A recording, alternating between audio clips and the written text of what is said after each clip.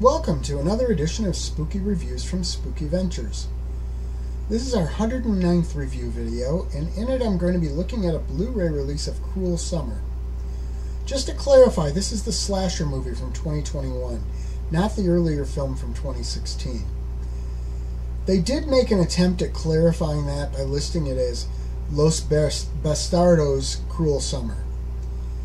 The premise behind this movie is that a group of college students go on a road trip to have an 80s style party at an unoccupied house.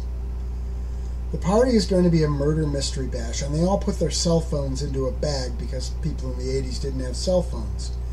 Unfortunately for them, a real masked killer shows up and starts doing his thing. This is a low-budget affair, and it feels like it in some ways, but it also manages to rise above those limitations. The cast is all solid. Given this level of film, that's not always the case. There are some weird little plot holes and inconsistencies. A lot of the characters do some really stupid things. Then again, that's pretty much a trope in these kinds of films, so it's kind of expected. For a good portion of this movie, this feels like just a showcase of kills. The thing is, those kills are often creative and brutal.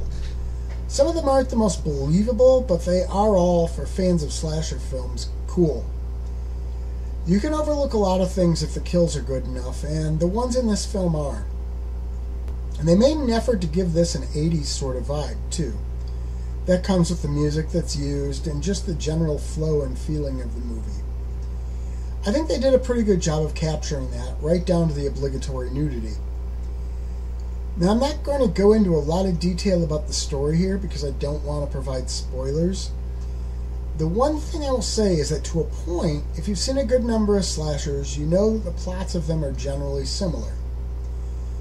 Killers are likely to have different motivations, and there are often twists that get revealed, but the whole pattern of the killings is basically the same from movie to movie. This doesn't disappoint on any of those fronts. It does a good job of capturing all of it. I will say that I didn't see the twists in this one coming, and that's really kind of a good thing. The Blu-ray comes with a number of bonus features. Of those, the making of featurette is the most compelling. Then again, as I often say, you don't buy movies for bonus features, and you don't watch those as often as you will watch the movie. The film needs to hold up, and for what it is, this one definitely does. If you're a fan of low-budget slashers, you should give this one a try. It's a bloody good time. Spooky Ventures is the home for spooky content and spooky merchandise on the web.